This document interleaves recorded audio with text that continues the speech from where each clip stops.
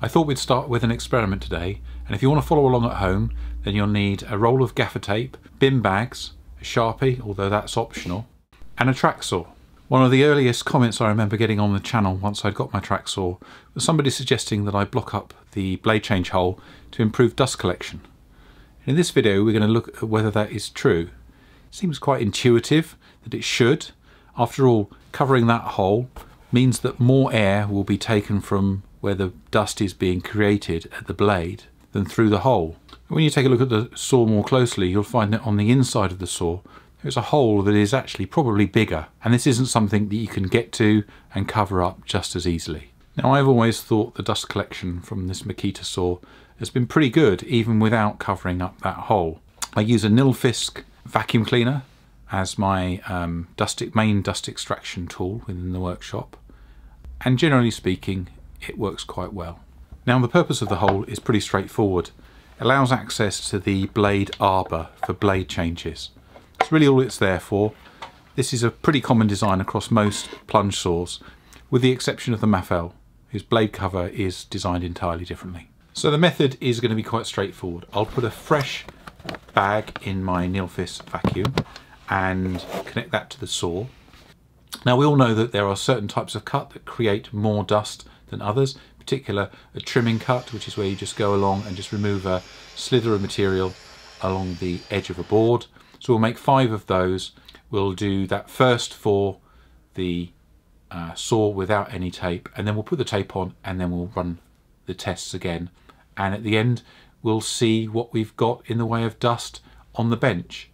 Now, I'm using a bin bag to make all of that much easier to see on camera. A dark blue bag with largely light coloured dust should be pretty easy to see, and I'm assuming that the proportion of dust in the air will be relative to the proportion of dust that we see on the bench.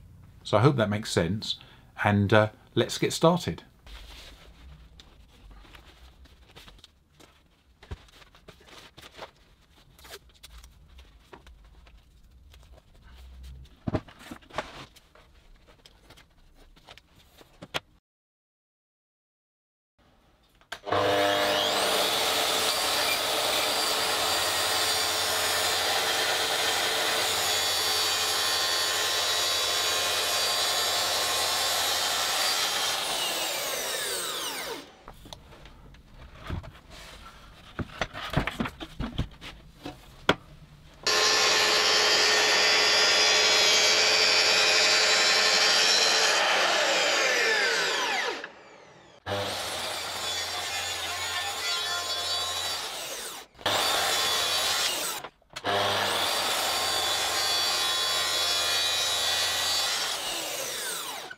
Okay, so this is the test without the hole covered. You can see there's quite a lot of dust all along the length of the cut. There's particularly a large amount of dust that's been ejected in front of the blade, forward. I've caught some of it. It's kind of stuck to the plastic here. Some of it's fallen down the back. But you know, overall, compared to no dust extraction at all, that's not too bad, and I would have been quite happy with that. So let's clear this up and start again with a clean setup, and we'll do it with the dust cover on.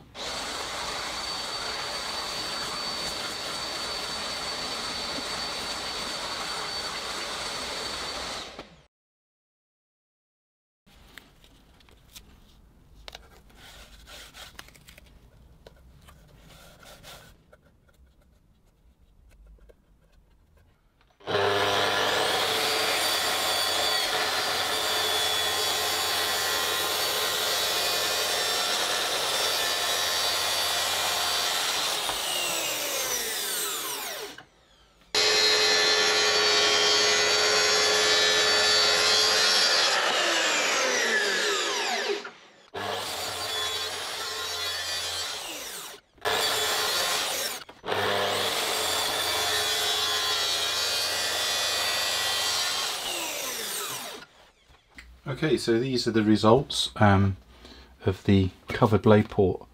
I think there is a bit of a difference in the amount of dust. Some of these larger pieces seem to be similar in size and quantity to the earlier cut, there's a lot less fine dust, I think. And I think overall, it's hard to quantify, but I actually think that there's maybe 50% less dust. It's not completely dust free, but with the blade port covered, it does appear to make some difference to the amount of dust appearing on the sheet here.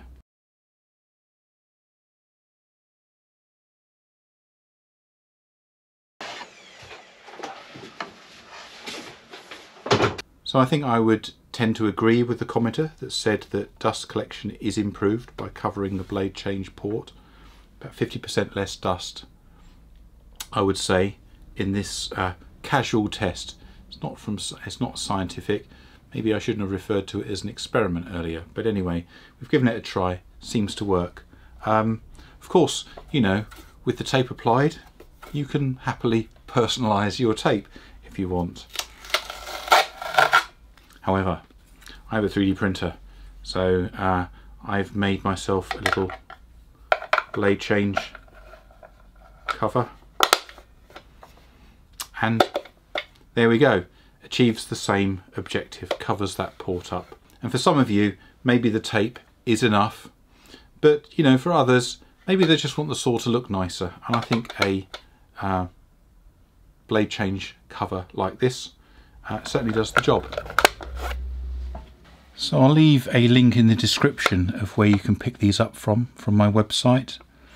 I've tried all the ones on Thingiverse, and in the end I went and designed them from the ground up.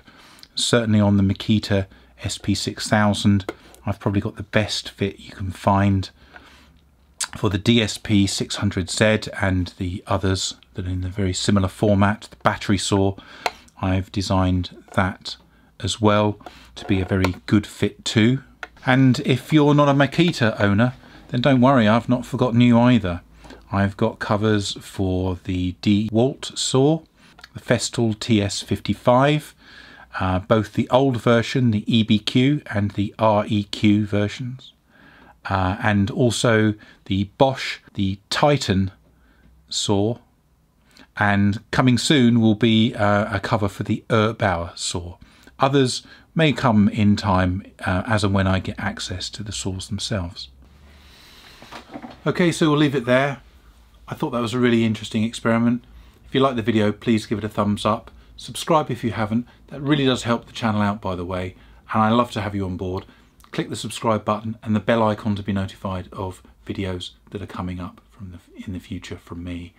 But for now, from the workshop, cheerio.